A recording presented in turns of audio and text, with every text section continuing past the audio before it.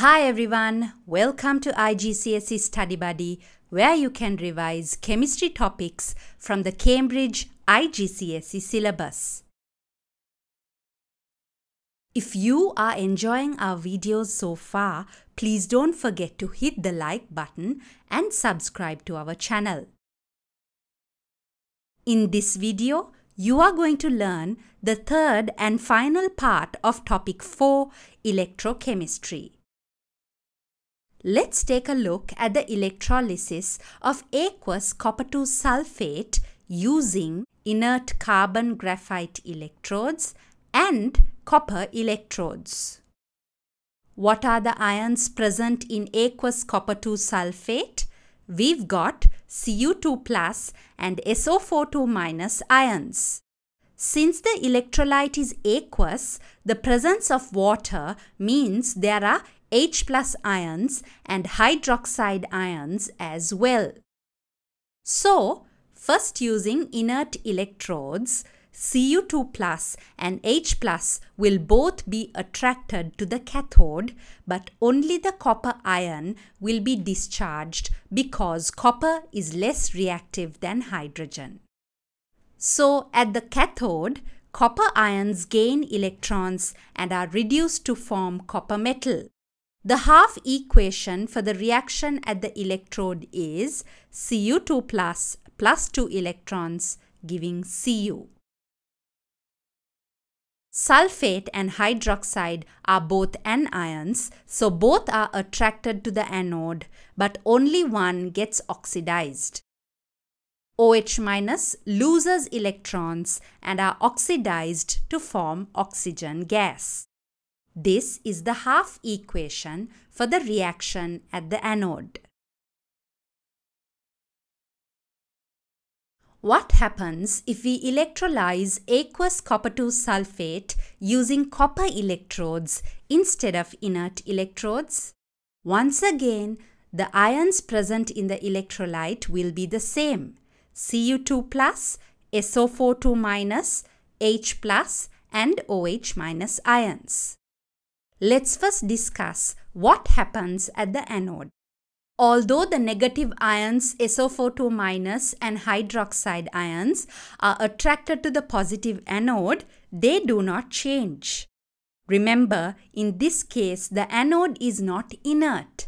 This means that the metal anode itself will react by losing electrons to form ions. In general, metals have a tendency to lose electrons and form cations. Sulfate ions and hydroxide ions are more stable with their negative charges and are less likely to give up electrons. Therefore, some copper atoms in the copper anode will lose electrons or get oxidized to copper-2 plus ions. Now, these ions cannot be part of the metal rod. They go into the solution. This causes a decrease in the anode's mass, so the metal anode gets thinner. Now let's see what happens at the cathode. The copper ions in the solution are attracted to the cathode and they gain electrons by reduction to form copper atoms. These copper atoms get deposited on the copper cathode, causing it to increase in mass.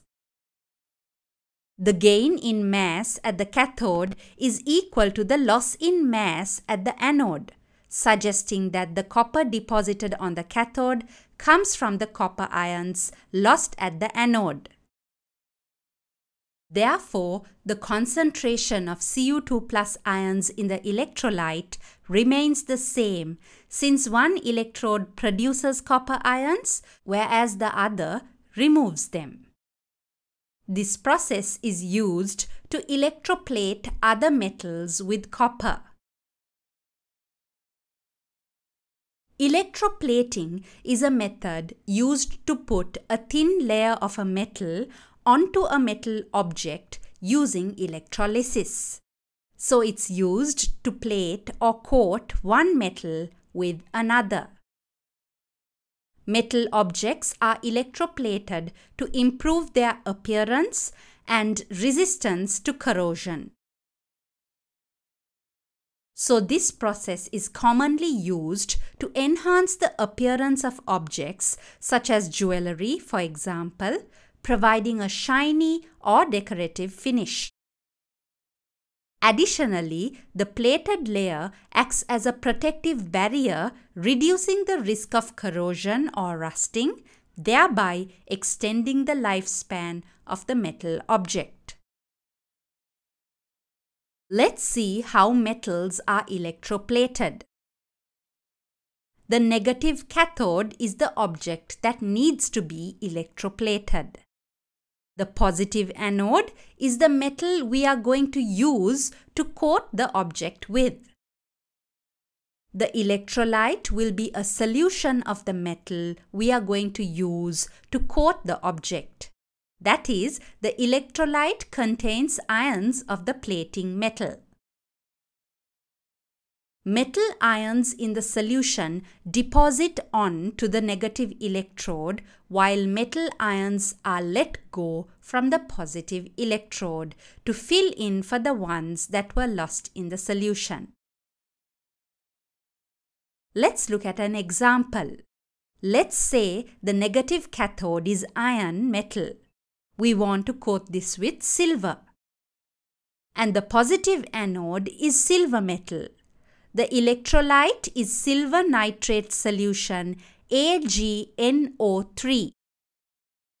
The ions present in the electrolyte will be Ag+, NO3-, H+, and OH- ions. So what happens at the cathode? The silver ions in the solution are attracted to the cathode and they gain electrons by reduction to form silver atoms, because silver is less reactive than hydrogen. These silver atoms get deposited on the cathode, making the iron cathode appear shiny and good. At the anode, remember the anode is not inert. This means that the metal anode itself will react by losing electrons to form ions. Silver atoms on the surface of the silver anode will lose electrons or get oxidized to silver ions. These ions get into the solution. Therefore, the electrolyte gets resupplied with silver ions. Finally, let's learn about hydrogen-oxygen fuel cells. A fuel is a substance that is burned to produce energy. A fuel cell converts chemical energy to electrical energy. A hydrogen-oxygen fuel cell uses hydrogen and oxygen to produce electricity with water as the only chemical product. So hydrogen, this is the fuel, and oxygen gives water and energy is also released. Fuel cells have different uses, including powering vehicles. Let's discuss the advantages and disadvantages of using hydrogen-oxygen fuel cells in comparison with gasoline or petrol engines in vehicles. The advantages are less pollution. Using hydrogen-oxygen fuel cells in cars lead to a reduction in carbon dioxide emissions, since water is the only byproduct of the process. Higher energy. Fuel cells generally have higher efficiency in converting energy. Less noise pollution. Hydrogen fuel cells operate quietly, offering a smoother and quieter driving experience compared to traditional gasoline engines. The disadvantages are challenges in hydrogen storage. Hydrogen is in a gaseous state at room temperature and pressure, making it difficult to store effectively in cars. Expensive. Fuel cells are expensive, contributing to higher overall costs of manufacturing and purchasing fuel cell vehicles. Limited filling infrastructure. There is currently no widespread network of hydrogen filling stations, limiting the convenience and accessibility of refueling. Environmental impact of hydrogen production. While the vehicle itself emits no pollutants, producing the hydrogen fuel generates air pollutants. That concludes topic 4, Electrochemistry. Are you enjoying our videos? Are they helping you? Here's a way you can show your appreciation and support our continued efforts. You may use YouTube Super Thanks to send us thanks. Hope this video helped you. Please share your thoughts and suggestions in the comments section. Thank you for watching, and please don't forget to subscribe to IGCSE Study Buddy for more revision videos. Bye.